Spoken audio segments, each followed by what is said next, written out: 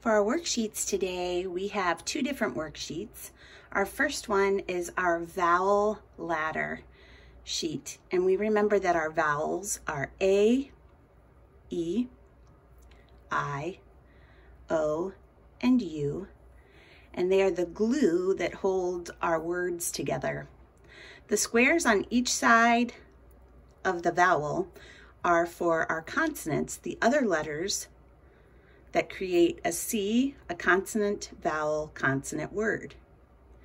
So I am going to send your mommies and daddies a list of words that I think would be great.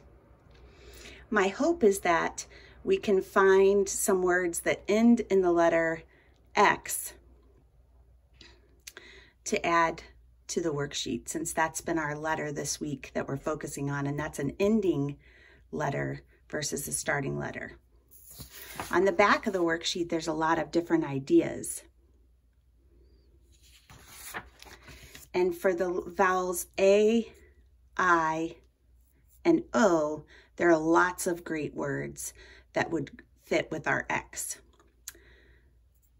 like fix or mix, and fox or box, and six, and tax, and wax would be great. For E, you might have to be a little more creative, like the number 10, N. And for U, you might do something like B. Something like that.